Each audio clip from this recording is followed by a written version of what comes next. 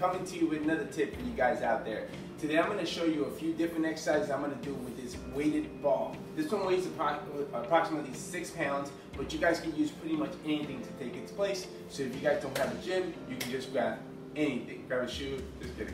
Alright, you can just do anything. Alright, let's get right into it. I'm going to show you a few different exercises. Okay, so the first one I'm going to show you, your feet are planted just like that. My core is going to be tucked in, my stomach's going to be tucked in. I'm going to diagonally cross my chest with my arms. They're going to be slightly bent. I'm going to breathe out on the way up, in through my nose, out through my mouth.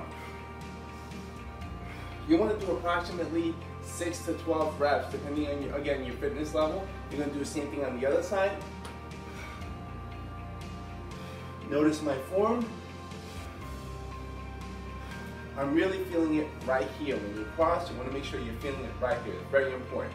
All right, let's go into the next exercise. The next one's going to be squat and raise. So I'm going to squat down.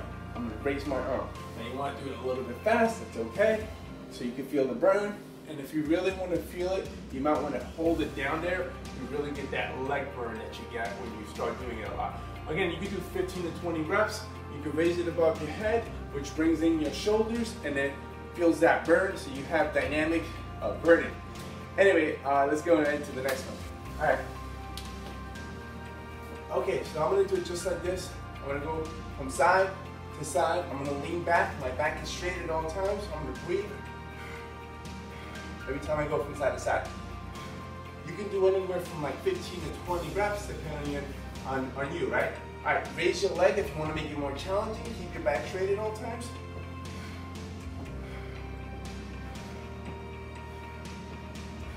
$15 to 20 reps, depending on you.